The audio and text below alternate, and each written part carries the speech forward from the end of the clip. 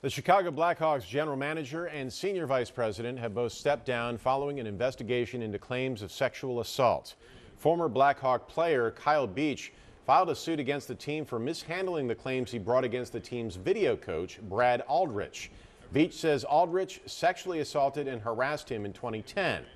An independent investigation concluded that nothing was done by the team's senior leaders following the claims. In an emotional interview, Beach described how this has affected him. And I buried this for 10 years, 11 years. And it's destroyed me from the inside out.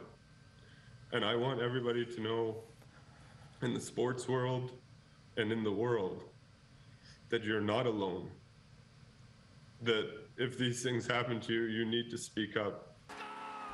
Following this week's resignations, there are no longer any members of the 2010 Blackhawks front office still with the team.